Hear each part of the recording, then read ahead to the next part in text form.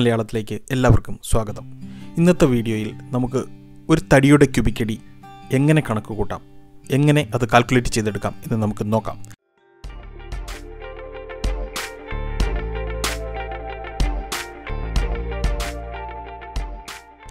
സുഹൃത്തുക്കളെ, നമ്മുടെ തടിയുടെ ക്യൂബിക് അടി കാണുവാനായിട്ട് നമ്മുടെ നാട്ടിൻപുറങ്ങളിൽ സാധാരണയായി യൂസ് ചെയ്തു വരുന്ന ഒരു ഫോർമുല എന്ന് പറയുന്നത് തടിയുടെ വണ്ണം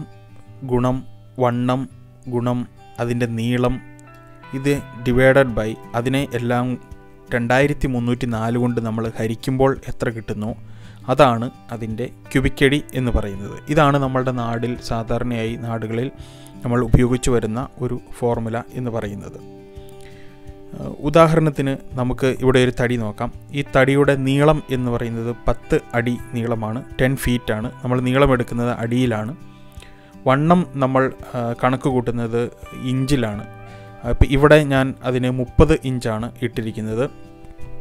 സാധാരണ നമുക്ക് തടിയുടെ രണ്ട് വശങ്ങളിലെയും ഇഞ്ച് എടുത്തിട്ട് അതിൻ്റെ ആവറേജ് ഒരു വശത്ത് 40 ഇഞ്ചും മറുവശത്ത് 50 ഇഞ്ചും ആണ് എന്നുണ്ടെങ്കിൽ നമുക്ക് അതിൻ്റെ ആവറേജ് എന്ന് പറയുന്നത് 45 ഇഞ്ചാണ്.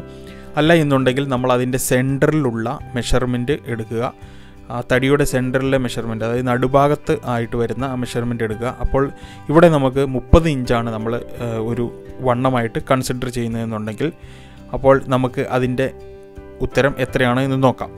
വണ്ണം എന്ന് പറയുന്നത് 30 ഗുണം വീണ്ടും വണ്ണം എന്ന് പറയുന്നത് 30 ഗുണം നീളം 10 അടിയാണ്. അതിനെ 2304 കൊണ്ട് നമ്മൾ ഹരിക്കുന്നു. അപ്പോൾ നമുക്ക് 3.9 ക്യൂബിക് അടി, ഏകദേശം 4 അടിയോളം നമുക്ക് ക്യൂബിക് അടിയോളം ഉണ്ട് ആ തടിയുടെ ക്യൂബിക് അടി എന്ന് നമുക്ക് കണക്ക് കൂട്ടുവാനായിട്ട് സാധിക്കും. ഇങ്ങനെയാണ് സുഹൃത്തുക്കളെ നമ്മുടെ നാട്ടിൻപുറങ്ങളിൽ നമ്മൾ ക്യൂബിക് അടി കണക്ക് കൂട്ടുന്ന രീതി എന്ന് പറയുന്നത്. സുഹൃത്തുക്കളെ, നിങ്ങൾക്ക് ഈ ഒരു ചെറിയ ടിപ്പ് നിങ്ങൾക്ക് യൂസ്ഫുള്ളായി എന്നുണ്ടെങ്കിൽ നിങ്ങൾ തീർച്ചയായിട്ടും ഈ വീഡിയോ ലൈക്ക് ചെയ്യുക. അതുപോലെ തന്നെ ഈ വീഡിയോ നിങ്ങൾ ഷെയർ ചെയ്ത് മറ്റുള്ളവരിലേക്ക് എത്തിക്കുക.